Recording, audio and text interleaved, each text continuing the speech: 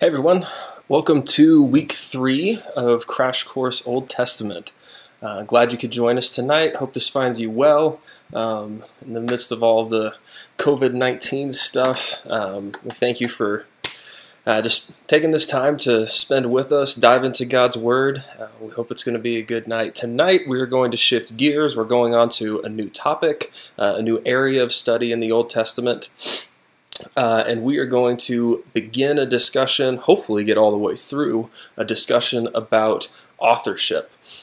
So specifically some assumptions that people commonly have about who wrote the books of the Old Testament, some theories that come up as to explain who wrote the Old Testament, and also some criticisms. So we're going to please don't be scared by the big words that I just threw out and that are showing up on this slide. We're going to break this down and make it super simple. This can be an area of study that gets bogged down in a lot of details, and we want to make that understandable. So we're going to dive into it. It may sound like it's getting a little complicated, but I promise you it really isn't. And we're going to come back to some very basic, simple takeaways to help us understand the Old Testament better tonight. So, if you're new to this, if you haven't been with us yet before, two things I recommend that you grab is your own copy of God's Word. As we're going through this tonight, feel free to flip around within it, kind of follow along and see the different books that we're talking about. Maybe put a little marker on them so you know to come back later and look at something that we've talked about tonight. And I also encourage you to grab a notebook. We're going to try to spend some time answering questions if anybody has questions at the end of this time. So if you do have any questions, make sure to throw those in the comments, and we'll be sure to answer those at the end of our time together tonight. And I recommend just writing those down on a notebook if you're following along, or you can just throw them straight into the comments. Either one works. Okay. I should also, before we dive in, I need to specifically address something that we're not going to talk about tonight, that we're going to save for when we talk, when we're going to start hopefully going through the New Testament, something that we're going to save for when we talk about New Testament authorship. And that is this thing called inspiration, the inspiration of Scripture, the fact that it is divinely inspired. So what exactly does that mean? What does it mean that God inspired Scripture, but humans wrote it? That's a really big, broad question. So we're going to intentionally save that for when we go through the New Testament, because frankly, New Testament authorship is much easier. The actual authors, the actual human authors of each book, that's easier to explain than for the Old Testament. The New Testament is the Gospels. We know exactly who wrote each one of those, and a lot of letters, a lot of the epistles, and we know who wrote the vast majority of those. Hebrews is really the only wild card book. We don't know exactly who wrote it. So that's it to say, we're saving discussion of inspiration for New Testament. All right, without further ado, let's dive in to what we have tonight. All right, so what are some assumptions that people commonly have about authors of the Old Testament books? Okay, so what are some common assumptions that people have going into this topic? Okay, one common assumption, or you could just say this is a common belief that people may not put a lot of thought into, is that Moses wrote all 5 books of the Pentateuch, all 5 books of the Torah. In the English breakdown, the English organization of the Bible, we call this the law. Okay, so it's the first 5 books of the Bible: Genesis, Exodus, Leviticus, Numbers, and Deuteronomy. Common idea is that, well, Moses wrote all 5 of those, and a lot of times this is something that's not even really questioned. Sometimes people don't really think harder about it. Okay. Another common assumption is that books that share a name with a prominent character were written by that person. Okay, so an example of this would be 1st and 2nd Samuel. Okay, well, Samuel is a character, he's a pretty prominent character in 1st Samuel. Okay, so the assumption may be for some people that, oh, Samuel wrote those books, or that the prophet Isaiah wrote the book of Isaiah, or that the prophet Jonah, wow, he's a really prominent character in his own book, or in the book that he is, that his story is featured in. So It might make sense that Jonah wrote the book of Jonah. Okay. Another assumption is that books were written by only one author. There was only one author that God divinely inspired. Again, we're going to save that term to discuss later, but one author that God divinely inspired, and that author wrote it, he finished it, and that was it. And was never touched again. Okay, this is something that people commonly assume. Also, that the dates of authorship are determined and agreed upon, so we know when books were written, and scholars, Christians in general, agree, okay, this book was definitely written at this time. Okay, but not so fast. There's more to the story than this. Okay, the answer to this question, who wrote the books of the Old Testament? This is the question. This is the overarching question that we're going to try to answer tonight. Who wrote the books of the Old Testament? It's more complicated than that. Okay, authorship. So the actual authors, the actual human authors who wrote the manuscripts. Dating, so the time at which it was written, and document history, which is how each document was copied, how it was maintained. And how the actual document itself, so how the book of Joshua made it through the ages, so the history of the document. These things aren't always known for certain. We don't always know for sure, like, okay, how did our actual manuscript of Proverbs get here? Okay, we may not know the answer to all of those questions exactly. Okay, scholars often disagree. People who are way smarter than you or me or anyone else, or anyone else that we might know of in our own local church settings, okay, these guys who study Scripture for a living, okay, they often disagree about theories, about ideas of who wrote which book, all right? There are many ideas about who wrote what and when and where they wrote it or why they wrote it. And these theories are often kind of complicated, and the best part is that these theories are changing. As new evidence becomes available, so when we find new manuscripts or we figure out different ways to interpret the language better, then things might change. Ideas might change about, okay, this may not actually be written at this time, or it may not actually be written by this person, or maybe this is a better way to explain it. These things are changeable. So today we're going to cover a couple of these theories of authorship, and we're going to try to hit every book in the Old Testament and explain its authorship, or at least give an idea of, okay, this is who we think wrote it, this is our best idea of who wrote it, and so forth. Okay, so we'll start at the beginning. We'll start with the first 5 books of the Bible: the Pentateuch, the Torah, the Law. Take whichever name you prefer. Okay, so who is the dominant character of the Pentateuch? Well, most people would say that it is Moses. All right, so Moses is a character who, throughout the Bible, or through these first 5 books of the Bible, he's prominent in the story of leading God's people out of Egypt. He's the one who actually delivers the law that God speaks to Moses. God gives him the law, and then Moses actually delivers it to Israel, delivers it to the people. All right, and the law was 3, or you would argue like 3.5, counting a good portion of Exodus. The law is 3.5 of these books. So that's Leviticus, Numbers, Deuteronomy. Those are law, and roughly half of Exodus, just to give a good estimate number. It's not exactly half. All right. So Moses is prominent. His work is prominent. His delivery of the law is prominent throughout these first 5 books. All right. So this section of books, these 5 books, are often attributed, which means they're just connected to Moses. They're often credited as Moses's written works.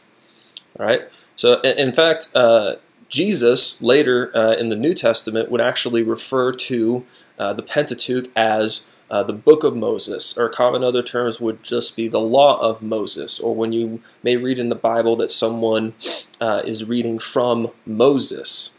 All right, it's not to say like there's a Book of Moses lying around somewhere that we haven't found yet. Okay, there is no book of Moses, exactly that name, in the Bible. So when you hear somebody say this, what they mean is they're reading from the Pentateuch. They're reading from the first 5 books of the Bible, which are commonly attributed to Moses. All right. Church tradition also holds that Moses was the author of Genesis, Deuteronomy. So throughout the ages, throughout the history of the church, people have generally agreed, okay, Moses probably the author of the first 5 books. All right. Nowhere, here's the interesting thing, nowhere does the Pentateuch actually say Moses wrote this. Okay? That does not occur anywhere in Scripture, or anywhere in these first 5 books. Okay? In other books of the Bible, we actually do find places where the author says, hey, I'm the author, I wrote this. Okay, so we think of the beginning of the book of Acts. All right, Luke identifies himself as the author, and in fact, he also identifies the person that he's writing to. It's a guy named Theophilus. I believe that's his name. If I'm not pronouncing it correctly, please leave it in the comments. I like to know when I'm saying things wrong. So Luke identifies himself as the author directly in the book of Acts. Moses doesn't do that here. This isn't an autographed work. Okay, it's not like where you see paintings done by like Van Gogh or Degas or whoever, famous painter, and what do they always do? They always sign it like somewhere down in the bottom corner or something. All right, that doesn't happen here. So if this was written by Moses, he didn't sign it as his own work, basically. All right, so what's a theory that can explain maybe how it was written if it wasn't written by Moses? Okay, let's talk about the documentary hypothesis. Okay, so the documentary hypothesis, I'm going to abbreviate it as DH from now on in these notes. It was championed by a German scholar named Julius Wellhausen. Again, if I'm not pronouncing that right, please tell me. Then again, my German is not fantastic, meaning it's non-existent. So Wellhausen rejected Mosaic authorship. He said, nope, Moses definitely didn't write the first 5 books of the Bible. Well, if you say that Moses didn't write it, you got to explain it a different way. And he did, or he tried to. So he pointed to 4 different literary styles in the Pentateuch. So literary style, basically you can understand it as like 3 different ways of writing, 3 different patterns of writing. So not to say that he was writing in 3 different languages, or 4 different languages. It wasn't like he was writing in Mandarin for one section, and then it's Italian, and then it's Russian, and then it's, you know, Swahili or something like that. Okay, it's not 4 different languages, but it's 4 different styles of writing. All right, and we can see different styles of writing. Like if you've ever played the game Telephone, where you've got people lined up next to each other, and you start off with a message at one end, okay, and you're passing the message along. Okay, one person hears it, then they turn around and say it back to the next person.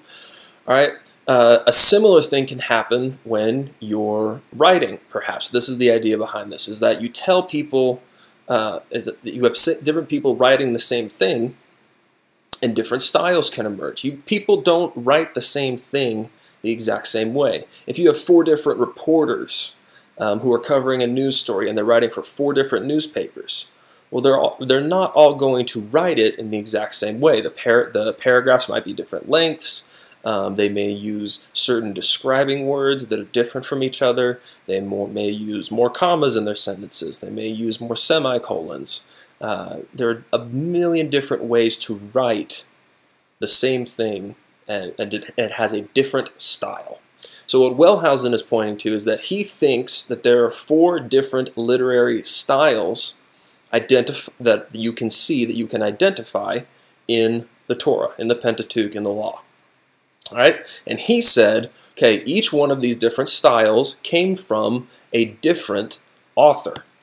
All right, so he suggested authors for kind of the 4 different ones, and he named them the Yahwist, the Elohist, the Deuteronomist, and the priestly writer. And we're not going to get into the details of like which person has which section of the text, like what passages that the Yahwist right or such. Those things can be found. If you're curious about what exactly those are, I can link you to an article.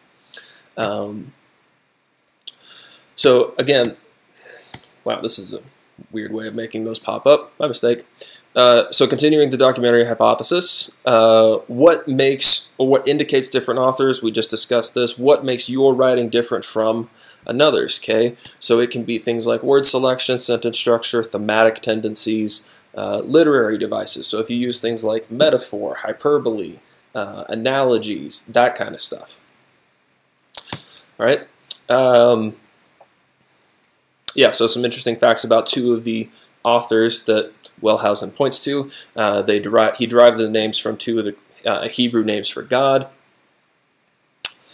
And then just as a quick way to identify the different authors, instead of saying like Yahwist, Elohist, priestly writer, all that each time, he gave each one a one-letter abbreviation. So the Yahwist is J, the Elohist is E, so on, and then he gave the supposed dates of composition, which means the date, the approximate year that section was written. Okay, and he said this year, 840 BC, was the approximate date that he gave to when the Yahwist wrote his section of the Pentateuch. Okay, and then the Elohist came about 150 years later. The Deuteronomist came about 160, 170 years after that. All right, so 4 different authors, 4 different time periods, all contributing to the same literary block, the same 5 books, the Pentateuch. Okay, so what are some flaws in this theory? All right, let's put on our thinking caps for a second. What can you see that doesn't necessarily work with the documentary hypothesis? Okay, what does it overlook or dismiss? Look at that particular. Okay, the documentary hypothesis overlooks the long-held traditional views of authorship. It rejects the idea, completely out of hand, that Moses wrote any portion of the Pentateuch. Okay, so it argues from the get-go Moses didn't have any part of it. Wellhausen doesn't even argue that Moses may have even been one of the 4 authors. He rejects it outright. Okay, which he has to, because if you go back to the dates of composition that he suggests, 840 BC is well after Moses' death, right? Way after Moses' death. So it's impossible that Moses could have been a contributing author to the Pentateuch because, well, he was dead. Okay, so these are some of the things that it overlooks. Also, this is just a good idea to keep in mind for biblical interpretation and just ideas about dealing with Scripture. At this point, if you have a completely original idea about Scripture, about, oh, this passage must mean this, or maybe this book was written by this guy. If you can't find anyone else we have almost over 2,000 years of Christian history. If you can't find anyone else that agrees with you or has thought this thing up before you, you're probably wrong. Okay? There are not very many original ideas left that are correct when it comes to biblical interpretation. As Christians, we should, before we think too highly of ourselves and what we think is the right idea, we should have a strong respect for the traditional interpretation, strong respect for the people who have gone before us, the scholars, the pastors, the Christian thinkers and philosophers of the ages, who have thought very long, very carefully about these things, who have studied these things well, okay, and come to solid conclusions. All right, the documentary hypothesis overlooks this tradition of the traditionally held view of Moses' authorship, and I think it does that to its own detriment. I think that's a weak point in this theory. Okay, another problem is that it promotes human reason over divine revelation. Okay, so specifically, remember a second ago when we were talking about different names for the Pentateuch? Sometimes it's referred to as the book of Moses, or just referred to as just Moses. You say, oh, I've been reading Moses. That means I've been reading the Torah. Okay, Jesus himself referred to the first 5 books of the Bible as the book of Moses. Okay, in other words, in an indirect way perhaps, Jesus affirmed that the first 5 books of the Bible are indeed written by Moses. Okay? So what the documentary hypothesis does is it overthrows that. It overthrows the fact that Mosaic authorship, while doesn't appear actually in the Torah, it appears later in Scripture, it's still throwing out the fact that it appears in Scripture. And that's dangerous. And it's coming up with this different idea that sounds reasonable, like it may be a good argument, but it's completely made up by human beings. Okay? It's this guy's way of reasoning around, trying to explain by himself in a way that it has to reject another part of Scripture in order to make it work. And that's not a good way to operate dealing with Scripture. Okay, so what is another idea? This comes from a pastor named Desmond Alexander.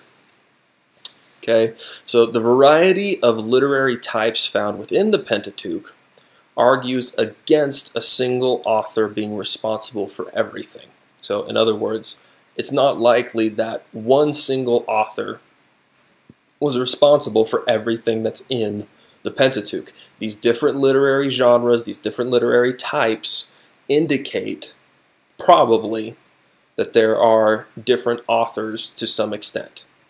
Okay? Rather, continuing his quote, the evidence points to one or more editors taking existing materials and skillfully shaping them together according to an overall plan. Okay?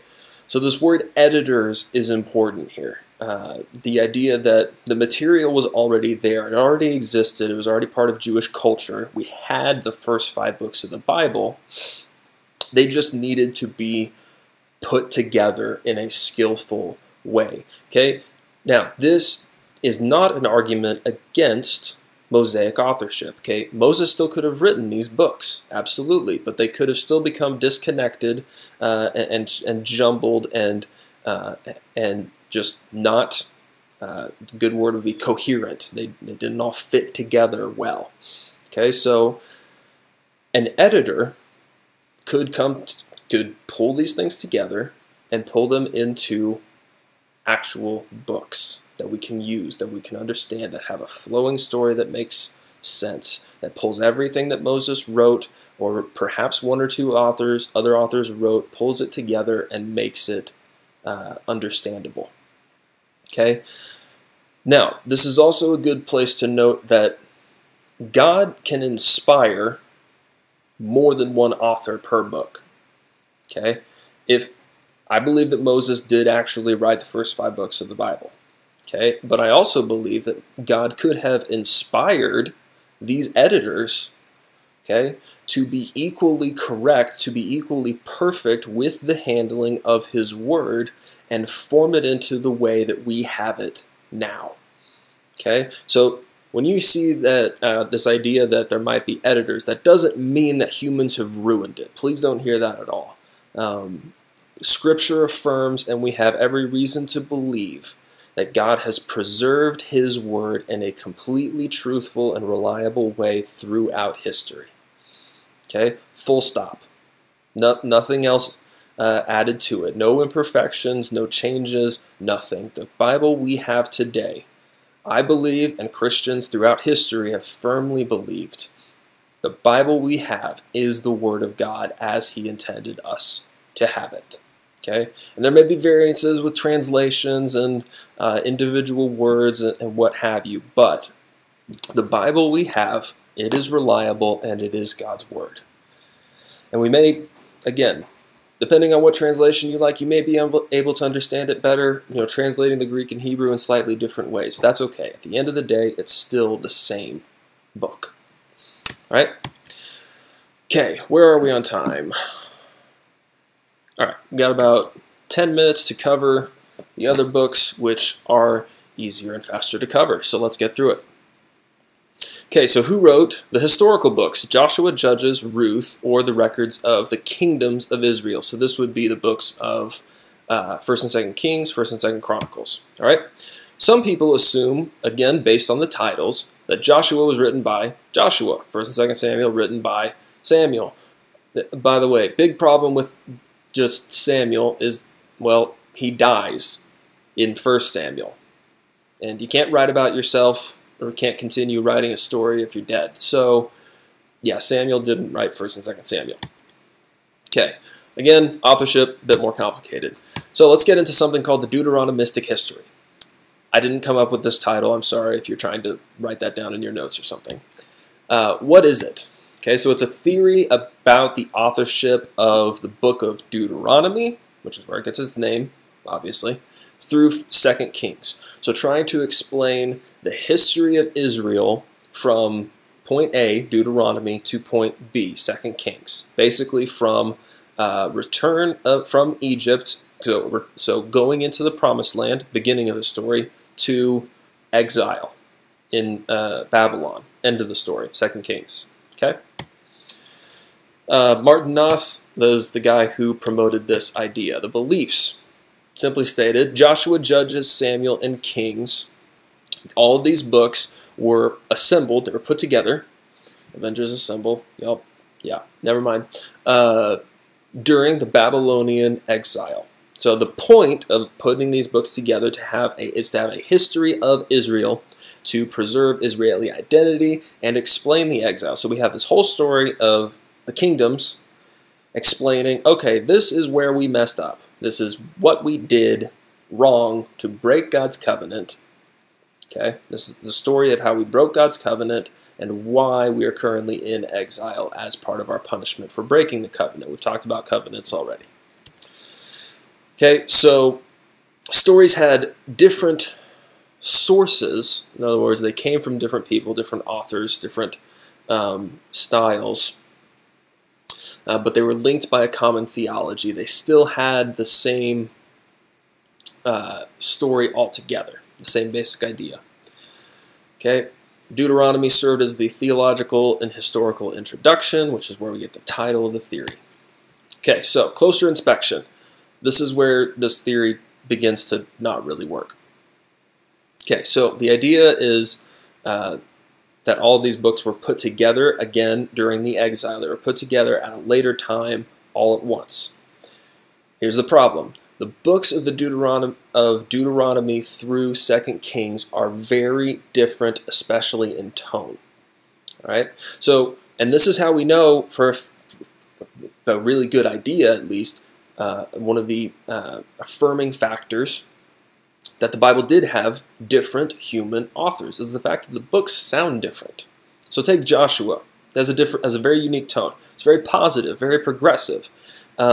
Joshua's leading the people. They're full of hope. They're going into the Promised Land. Finally, after 40 years, land flowing with milk and honey. They're going to cross the Jordan. They're going to take Jericho. They're going to conquer the rest of the land, tear down the idols, and make a place for God's people. Oh, and everybody else gets all the tribes of Israel, all 12 tribes, they each get their own plot of land to live at, and everybody's super happy, and it's great. Joshua is a pretty upbeat, positive book in tone. All right, Judges, not so much. Negative, cyclical.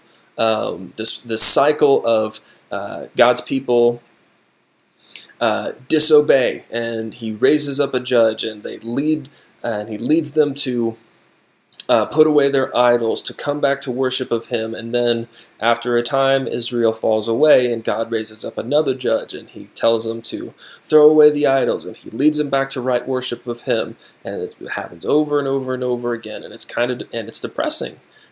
Israel is not learning their lesson. They're not following God well, and they're constantly being oppressed by people like the Midianites and the Philistines, and we see this over and over again. Samuel and Kings, also very different, very unique in their own ways. Okay, so what does this suggest? Well, basically it suggests that the stories have different origins. Each different style, Joshua, Samuel, Kings, the different styles that they have indicate that they were written at different times by different people. Okay? Not all pulled together, not all written at once and put together at one time during the exile. Okay? There's also the fact that many of the stories in these books feature eyewitness accounts, and you can't have eyewitness type accounts of something that happened several hundred years beforehand.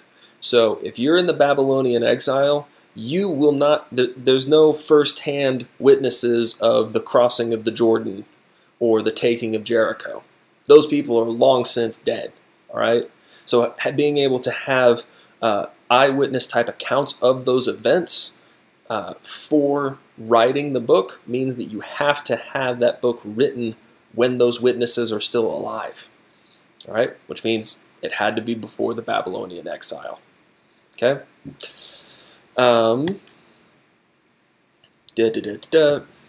Yeah, so the exilic assembly, again, doesn't work.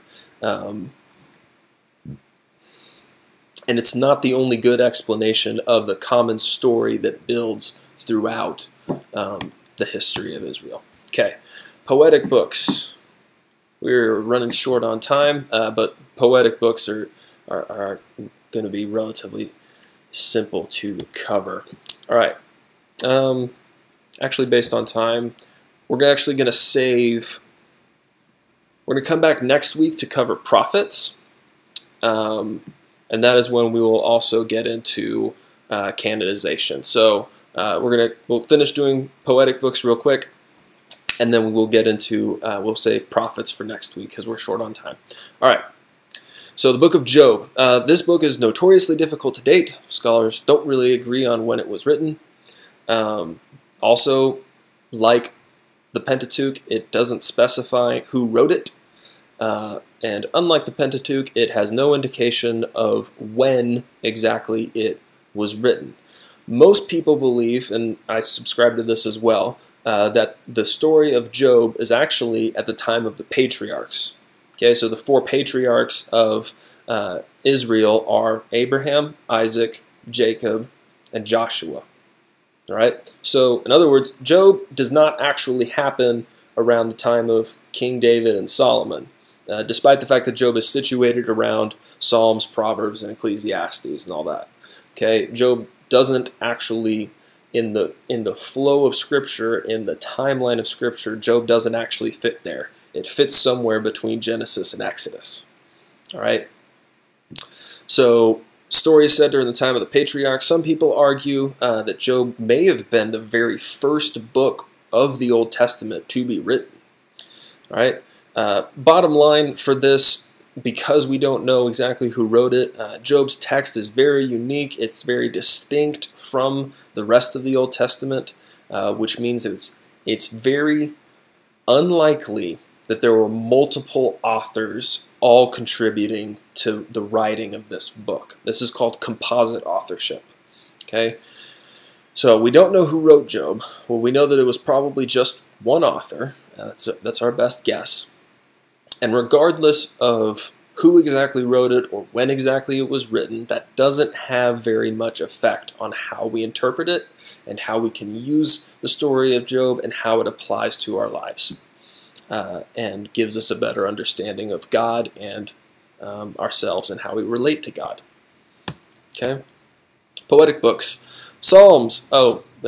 Quick aside, this is kind of a pet peeve of mine. If you're referring to a psalm, a single chapter from the book of Psalms, it is called a psalm. It is not called Psalms number whatever. So if you say, turn to Psalms 23, no. It is either Psalm 23, singular, or it is the 23rd Psalm. The book of Psalms is a collection of individual psalms, which are referred to in the singular, psalm. All right, I'm going to quit saying psalm now and move on. All right, authorship. It is much clearer among these texts, but basically because each time a psalm is written, we have this handy little line right below the heading that says a psalm of David, or a psalm of Asaph, or a psalm of whoever the author might be, the songwriter. Okay, so David wrote the lion's share of them. He wrote 73 of the Psalms for sure. Solomon wrote Psalm 72. A guy named Asaph, who was a temple musician during David's reign, he wrote Psalm 73. Moses wrote Psalm 90. And a couple of them, we don't know exactly who wrote them, but they are attributed to points in Old Testament history. All right, Proverbs associated with King Solomon.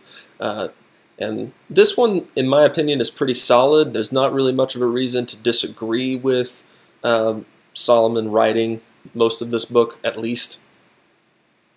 It does mention a couple of outside parties like King Hezekiah of Judah, which would seem to indicate that at least one or two of the Proverbs were written after Solomon, but that doesn't change the lion's share of the book. It does have some strong similarities with other Near Eastern wisdom texts. So one common criticism of the book of Proverbs is that, oh, it sounds just like all these other Arab proverbs, so whoever wrote the book of Proverbs was stealing from other people's work. Okay? Yes. Well, no, actually, that's not what was going on. Yes, it sounds similar, but that's because Proverbs was written in a time and place and region similar to all of those old Arab proverbs. So it would make sense that their wisdom literature actually sounds a lot like this wisdom literature. Okay, there would be common similarities with how sentences are structured, different characters or ideas that would have just been common in the culture because there were cultural similarities. So that doesn't disprove that this was still a divine and unique biblical text. Okay, it may have also, or probably was composed over a long time, like the Book of Psalms.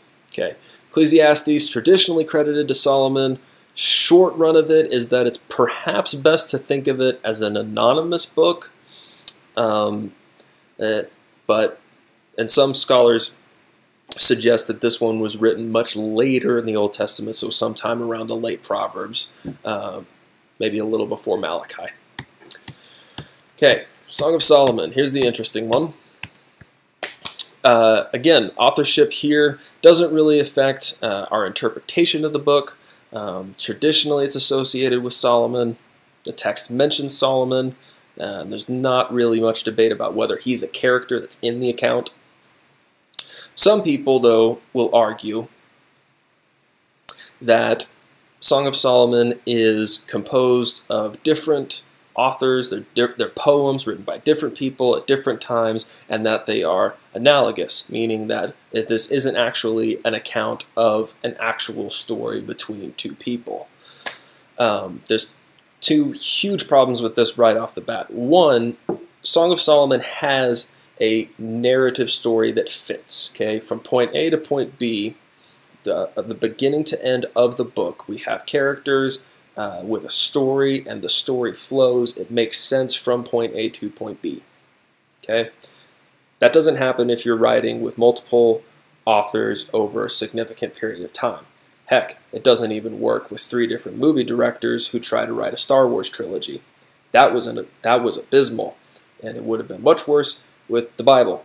Okay, so it has narrative continuity, is what this is called. So it doesn't indicate that there are multiple authors. Also, the Book of Song of Solomon is definitely not analogous, no matter how many pastors want to say that it's not talking about biblical sexuality in marriage the way God designed it and intended it. No matter what people want to say to argue against it, that's what it's talking about, and the language is very clear. And no scholar worth their salt anymore is going to try to claim that Song of Solomon is analogous. Okay, Lamentations. Oh wait. Yeah, Lamentations is still poetic. Last one. Textually, this one is anonymous, but it is traditionally attributed to the prophet Jeremiah. There's not really much reason to dispute this. Jeremiah was at Jerusalem when it was destroyed. He had eyewitness testimony, and it makes sense that he was able to write about it in this same way. Okay. Now we're up against the profits. We are out of time for tonight. We're right at 40 minutes. So if you have any questions, let me check comments real quick. Okay, I got nothing. So if you have any questions about this material, please feel free to email me, text me, call me, whatever. I'll be happy to answer any questions y'all have. Thank you for watching this video, either tuning in live or watching it later. We hope you find it helpful, and we'll see you next week. See y'all later.